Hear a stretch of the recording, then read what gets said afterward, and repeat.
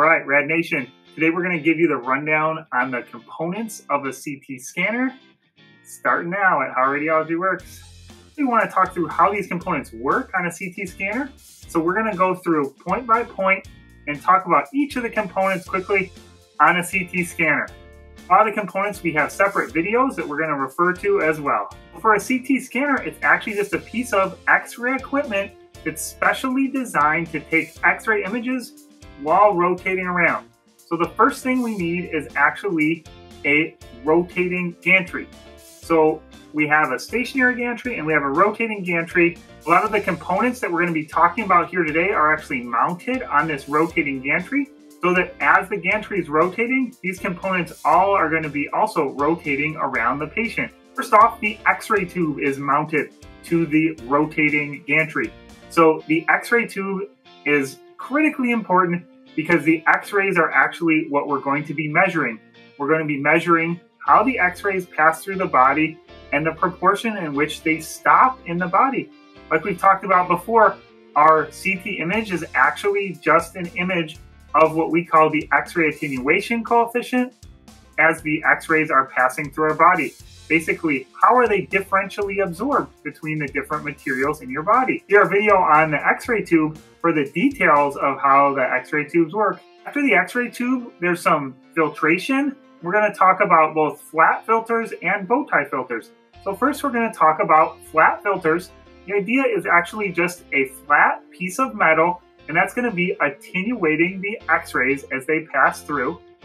So the X-rays, we'll often talk about a spectrum of X-rays because X-rays are emitted from that X-ray tube, not just at one energy, but at many energies. A filter will attenuate the beam, so there is actually less X-rays that are going to pass through after a filter. This is an example of a strong filter, such as a tin filter, for instance. So you can see here that there's significantly fewer X-rays passing through, and the spectra is actually more attenuated at the lower energies. So the effective energy after this filter is actually higher than before the filter. So again, after a filter like this, there's fewer photons making it through, and they have a higher effective energy. Other kind of filter that's very common is what we call a bow tie filter. We call it a bow tie filter because of its effective shape.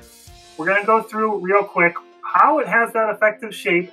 Imagine you didn't have this kind of a bow tie filter. Your X-rays would pass through the body, and as they pass through the body, you can see that on the outside, they're actually passing through less material than on the inside, right? Typically, you're going to be passing through more material on the inside and less material on the outside. So you would get a shape that looks something like this. So what we often will do is we'll just imagine your body is made up of a cylinder of water, and then how would we design a filter to basically have the inverse property of this? So we would like to attenuate the X-rays opposite to the way that your body is going to attenuate the X-rays. You would get a bow tie profile that looks something like this. You're going to actually need less attenuation right down the middle and then more attenuation at the outside. The idea is that after the X-rays pass through the bow tie filter and then they pass through the patient themselves, that it's actually relatively flat when they get to the detector. This was actually very important in the early days of CT, wherein the dynamic range of the CT detector was not as high as it is on today's detectors. Dynamic range specifies the range of values that can be measured on the detector relatively well. If your dynamic range isn't that high, then you need to get the input to be relatively consistent. The background for bow tie filters, and on the very early days of CT, they would actually surround the head with a water bag in order to make sure that you had a relatively uniform attenuation. After those two sets of filtration actually comes the collimators. Imagine you're standing behind the CT scanner and you're looking down into the bore. That's what this angle that we're looking at here is.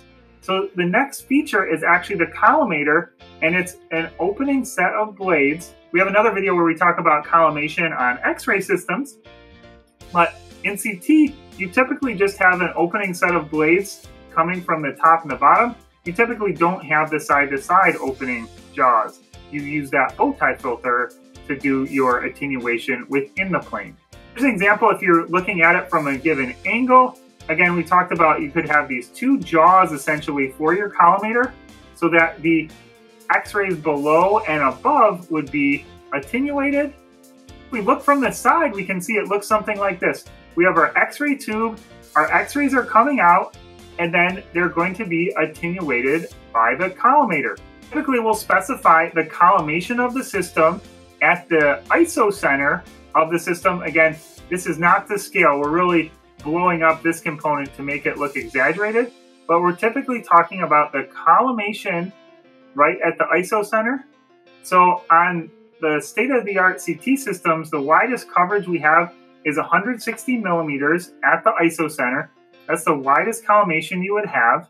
And then on that same system, you just move those jaws down to make it a little narrower. You can get 100 millimeters. And then you move those jaws down even more narrow, you can get 20 millimeters. So any of the collimations that are offered, they're all accomplished just based on moving those jaws. And the actual X-rays are actually being produced the same way. Because on the wider collimation scans, you're using a greater fraction of the X-rays, it's actually lighter on the tube heating. When you use your narrower collimation scans, you're collimating down or rejecting a greater fraction of those X-rays. Now the beams pass through the filters, it's passed through the collimator, and finally we have a scan window. It's very necessary in order to prevent bodily fluids such as blood or vomit from getting onto the detector and into the gantry. The scan window will be a material which will stop those bodily fluids from getting in. Also want it to be relatively good at passing the X-rays through, and it also needs to pass the laser light through. So there's also lasers that are used for the alignment, setting up the patient positioning. There's typically an outer and an inner laser. For the outer lasers, there's actually going to be a hole in the gantry cover that is going to be on the outside and doesn't have to pass through that scan window. And then for the inner lasers, there's actually going to be a little ring that you'll be able to see where the laser light can visibly pass through that scan window. This is just a picture of a scan window sitting on just a regular gray carpet. It's kind of a nondescript piece of equipment. After you get through the scan window, now the X-rays can finally go through the patient. So this is where we talked about before, you have differential contrast between the different types of materials, and that's what's going to help you generate your CT image via photoelectric and Compton interactions in the patient. And depending on where the X-ray tube is, if the X-ray tube's in this position, it's going to be passing through the patient first and then through the table. When the X-ray tube comes around, it's going to be passing through the table first and then through the patient. So here's an image of the table on a standard CT scanner. Again, if you see our other video, we walk through and show the table. It basically comes up so the patient can get on it easily and then goes into the bore in order to do our volumetric scanning. The table needs to be strong enough to hold relatively large patients, but again, you don't want it to attenuate a large fraction of the X-rays as they're passing through.